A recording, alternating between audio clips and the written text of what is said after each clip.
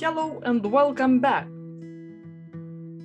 There is lesson number 3, and we will learn how we can adjust grids lines.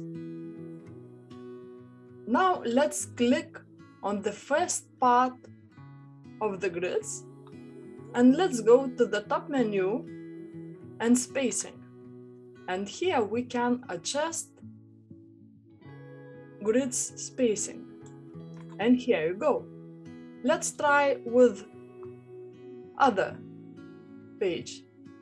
I'm clicking on the grids, one part of the grids, and now I am going to the top menu, spacing, and adjust it. Let it be 30. And now let's go to other page, click on the one part of the grids, and let's go to the top menu, spacing, and adjust it.